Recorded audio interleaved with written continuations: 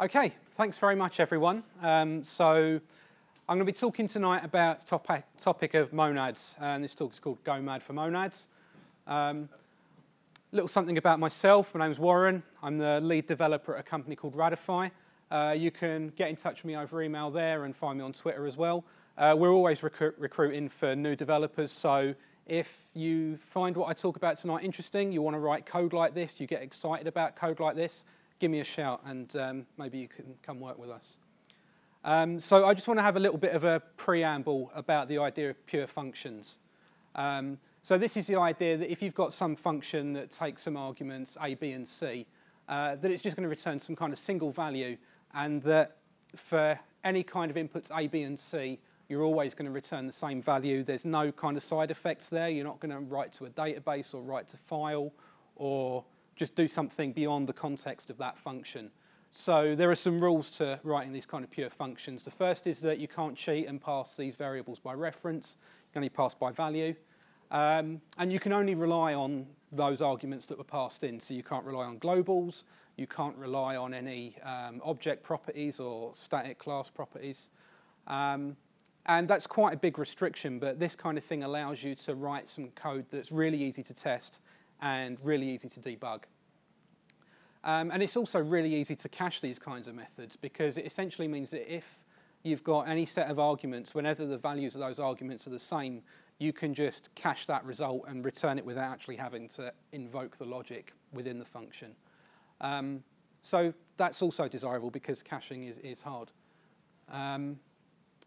But there are some restrictions. You can't do anything practical. You imagine, for example, file get contents. You give it a file name argument. There is context there. The context is the contents of the file that you're trying to access. So even though you could ask to get the contents of file foo.txt twice, you can't make any guarantees that that function is going to return the same value both times, because the file itself could have changed. And the same idea with talking to a database or any kind of I/O really. You're talking to the rest of the world, and the world is beyond the control of that function. And even simple things like time and generating random numbers are going to return different things every time you call them. So this is a problem that's plagued the functional programming world for a long, long time. We like pure functions. They're easy to reason about, but they make it very hard to do stuff that interacts with the real world. And so monads were come up to address this problem.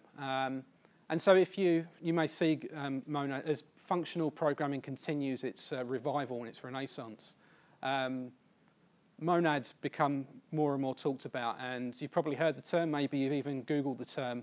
And you ask what is a monad, you get told that in order to understand monads, you have to understand Haskell, you have to understand category theory and other higher level mathematical concepts.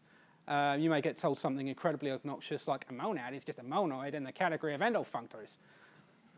And you may get some really sort of esoteric notations, and you may see some Haskell function definitions as well. As PHP programmers, this stuff is of no help to us. So Douglas Crockford, a very prominent JavaScript developer, came up with this idea about these monads. I call it Crockford's paradox. And he says that monads are cursed. Once you fully understand and appreciate monads, you completely lose the ability to explain them to other people. So it may seem kind of pointless that why am I up here trying to explain what these things are? Well, I think I found a loophole. I don't fully understand them yet. So I'm just going to tell you what I've learned about them so far. Then you can fill in the blanks, and then we can all know about monads together. And it's interesting that I found this loophole because monads are themselves a loophole in this whole idea of a functional contract. And they give you a way to write pure functions that are able to talk to the real world and have some kind of practical benefit. So monads essentially begin with this idea of three fundamental functions. There is a unit function, there is a bind function, and then there is a function that is passed as an argument to bind. And so the idea here is that if we call the unit function on some value, and then we bind, and so we call the unit function on some value, that creates a monad. And then we can then call the bind function on that monad with some other function, and the value that's passed into that function will be the same as the value that we passed into unit. And all three of these functions return a new monad. And we all know that any kind of function that returns some kind of new thing is generally considered a constructor. And so we can reason that all monads are constructors. But it's important to know that not all constructor functions are monads. A constructor can return anything. So they're not all monads. So in order for some kind of object constructor to be a monad, it has to meet some kind of fundamental behaviors. They're called axioms. And there are 3 of these basic axioms. So the first is that if we call the unit function on some value and then bind some function to it, that's the exact equivalent of calling that function on that value. Okay? And then second of all, if we try to bind the unit function to some monad, we just get the original monad back unchanged. And the third one's a little bit tricky, and at this point it's not going to make much sense, and even I have trouble understanding that one. But essentially, if we bind some function to an existing monad and then take that result and bind a function to that, it's the equivalent of saying, write some arbitrary function where we bind a function with the original value and bind a function to that and then bind it to the original monad. I still have trouble. I have trouble explaining it. I have trouble fully understanding it in that notation. And so it can get a little bit tricky to follow, but fortunately, object-oriented design can come to help us in this case. Now, what we can do here is treat this monad thing as a class. Now, classes and object-oriented design is usually considered the polar opposite of functional programming. And so it's not very often that you find that classes can solve these kinds of problems. But even in a language like Haskell, which is full-on pure functional programming, you have this concept of type classes. And these are these very abstract things that are essentially just data structures that behave in certain ways. So they are a lot like classes and objects, but they're much more simpler in their intent. And so we can consider monads one of these type classes. So what we can do is we can write a class for these monads, and we can write some kind of nice, fancy little sugarized constructor. So this is a static function that just wraps the object constructor. We can pass in some value, and it's going to return a new monad object. And then we can just write a class method on this. We can write a method on this class called bind, which takes a function as an argument. So then we can do things like with our monad object, we can just call bind on it. So let's take a look at those axioms that I just showed you before, but in OO form. So this is a lot easier to understand. So now we've got some kind of class monad. We've got our static unit method. So we can call that on a value, and this whole thing is essentially just going to return a new monad. And then we've got this bind method on that class, which we can then give a function. So again, you can see that's the equivalent of just calling function on that value. And so then, if you try to bind the unit function to some monad, you're just going to get the monad back again. And finally, you can kind of see how this makes a lot more sense now. You can say that if you've got some monad, you bind function A, and then the result of that, you bind function B. That's the equivalent of just calling some function on a value which returns a monad, binding a new function to it, and then binding it to some monad originally. Again, that particular property isn't that interesting to us at the moment. We'll come back to it later. So let's try to put together this class now. So our class definition. We've just got some value which we keep protected internally, and in our constructor we just pass in the value and we set that internally. So we're just essentially just wrapping some value and keeping it safe, unprotected from the untouchable from the outside. And then we've just got some sugar around that constructor. We're just writing this static unit function, and you can see there it is just calling the constructor directly. There's nothing fancy about that. It's a nicer way to write it, and it's in keeping with the idea that a monad has a unit function, so you can be explicit about that rather than having to call the constructor directly. And then we're just going to implement that bind function as well. So the idea here is that you take some function as an argument, you call that on the value that you wrapped internally, and then with that result, we're just going to create a new monad out of that result. And that's got the luxury of meaning that this function doesn't have to necessarily understand about monads. It doesn't have to wrap the value that it returns within one. And so just by implementing that bind function, we satisfy the first and the third axioms. But we can just make a couple of little tweaks there. The first we can do is just tweak that unit function. First of all, we're going to take a look at the value that we passed in. If that value is already a monad, we're just going to return it back. That satisfies the second axiom. And then finally, we're just going to write a little helper function here, which is just going to be a getter for that value that we wrapped internally. And that's just nice when you have to leave this functional paradise and have to deal with imperative coding again. You can get the value back at the end of the transformations you're doing. So I'm going to approach the lectern now and attempt to do some live coding and show this in action. So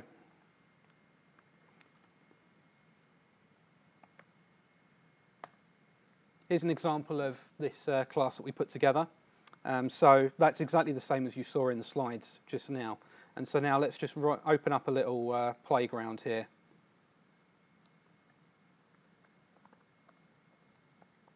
I can't see my first line.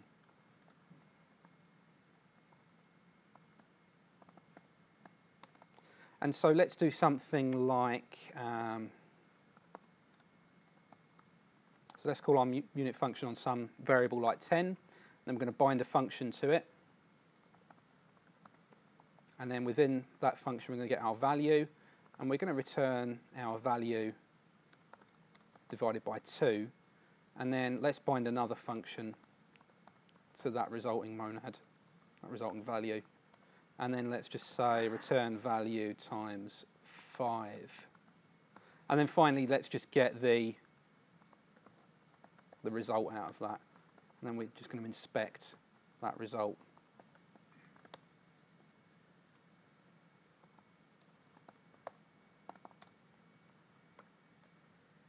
Right, what are we going to get if I show you the code again? So what we got here, we're wrapping the number 10. We're going to divide it by 2, and then we're going to multiply it by 5, and then we're just going to get it back out. We should get 25. Okay, so pretty straightforward stuff, and that's an incredibly obtuse and roundabout way of doing such a simple operation. That in and of itself is not that useful. But what is useful is to take a look at the shape of this code. Look at the way that you get some kind of value, you call a bunch of functions on that value, and after every time you call a function, you're getting a new thing back, and at the end, you call some kind of operation to get the result of that. What you start to realize is that monads are everywhere. You've seen this code, you've been using this code for years. Anyone here work with promises at all?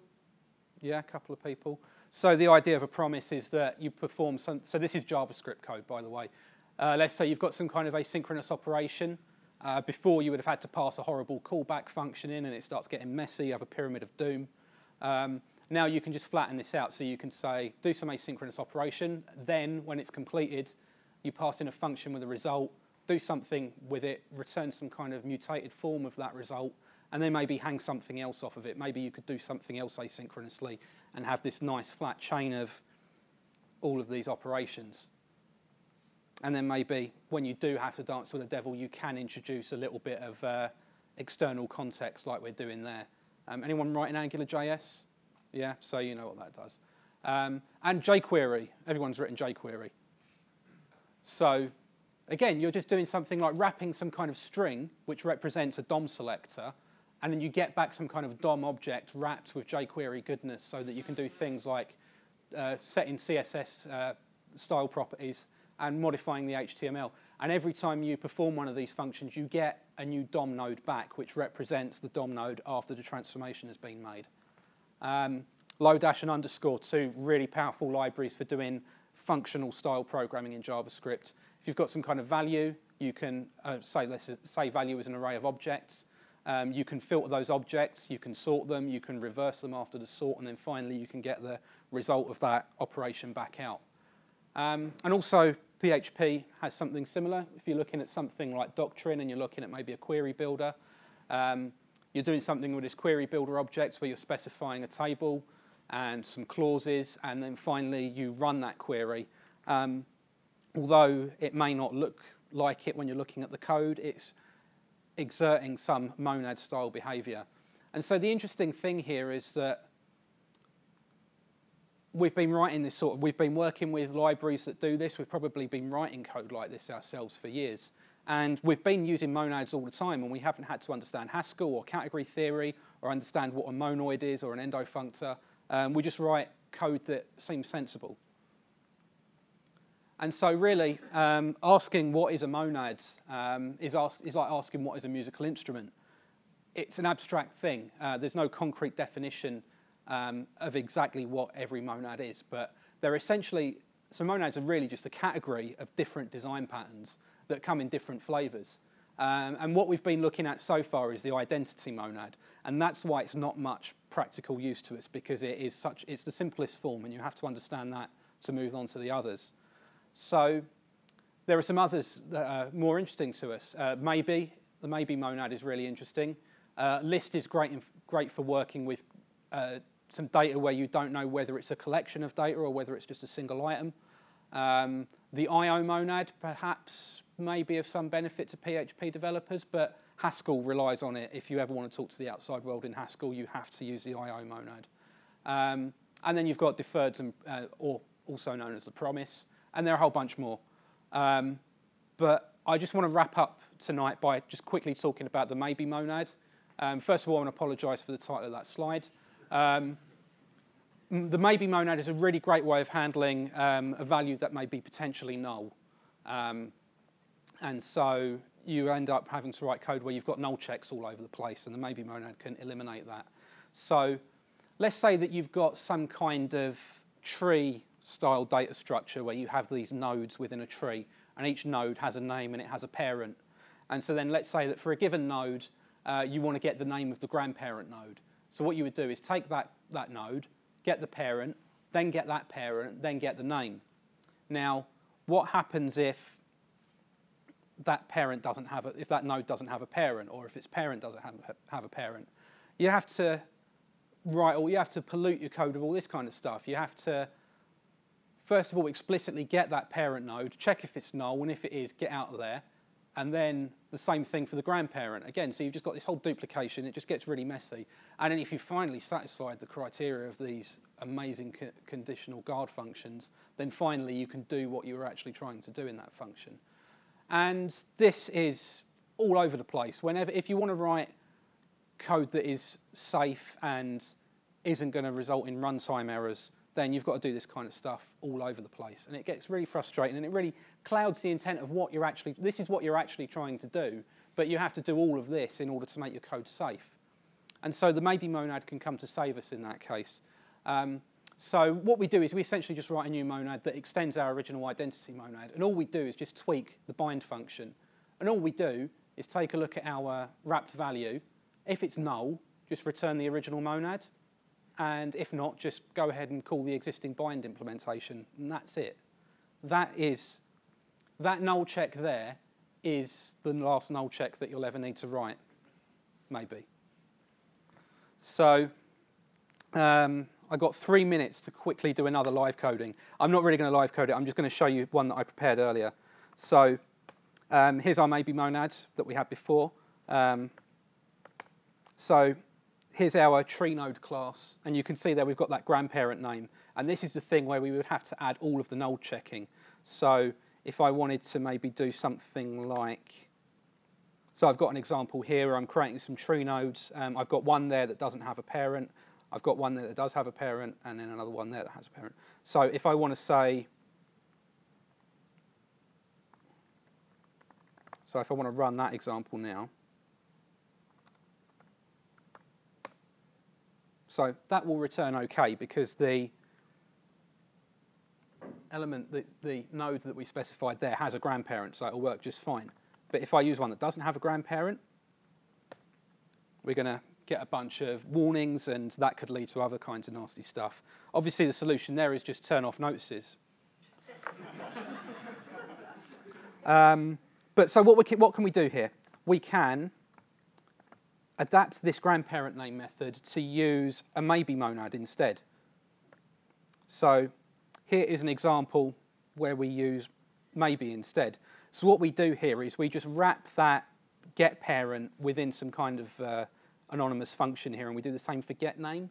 And so then what we can do is we can wrap ourselves in a maybe, and then we can bind our getParent function twice, and then bind the getName function, and finally get the value out. And so if I now show you example 3, you can see there that the actual implementation there from our sort of userland code, if you will, hasn't changed at all. And so if we run that now, example 3, so you'll see for that example, that works fine. And then if I specify some node that doesn't have a parent or doesn't have a grandparent, you'll see that we just get a null back, but there's no runtime error there. Because what's happening is we're attempting to get the grandparent, that's coming back as null, and because that wrapped value is now null, the additional bind functions aren't going to be called anymore. So it's a great way of short-circuiting all that kind of logic without having to explicitly write a bunch of guard functions, guard conditions all over the place. And so again, we can go as many levels deep as we like. There I've just set that to the top level one there that won't even have a parent, let alone a grandparent. And you can see we still get a null back, but without having to worry about runtime errors. So can I go on a little longer, Steve, just a minute or two? There's a couple of little extensions. I'm not going to demonstrate those, but you could do something that if you're going to be exclusively dealing with objects, maybe you could write a new extension of the maybe monad. I've just got a little helper function in here called call and another one called prop. And so you can do something like have just like a generic method calling function. And you could also have, that's an error, there should be a $sign in front of name. There should be a $sign in front of prop. But you can get the idea here. So what we can actually do, let me just quickly show you how that would work. We could essentially replace this code here, get rid of all of these functions, and we could maybe say something like,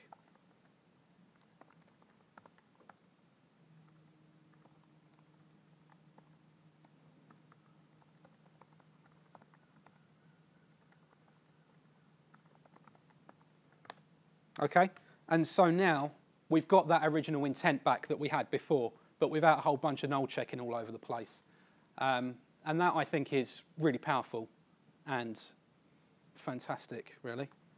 And you don't have to be a Haskell-speaking mystic to understand what's going on there, which I think is fantastic. So what have we learned?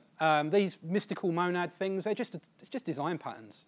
We're already using them. The most common forms of these monads have really simple implementations. You've seen that I've been able to fit them on less than a screen.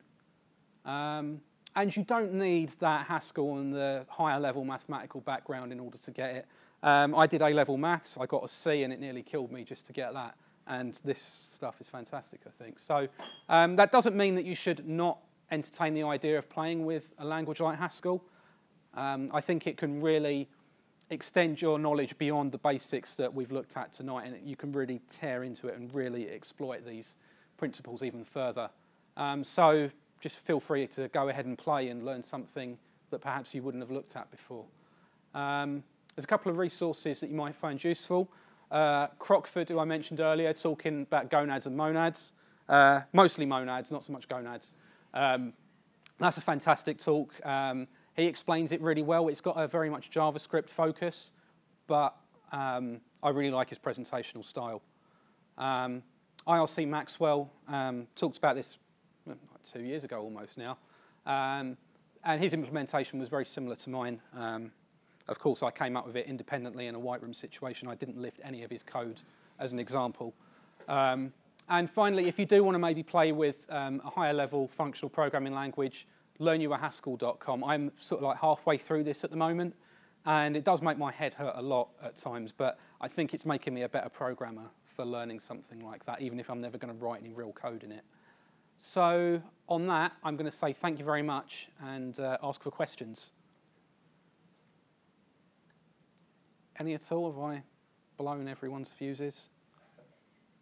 Yes? It's pretty much a fluent helper. Yeah, it's a fluent interface in a way, but what you're looking for there is something that doesn't mutate the original thing.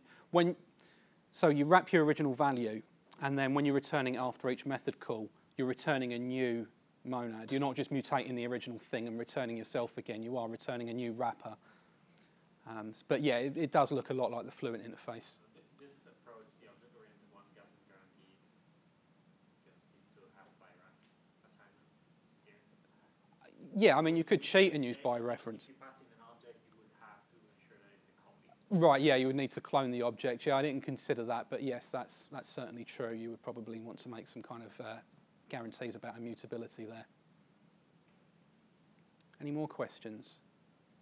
No. Okay, thank you very much.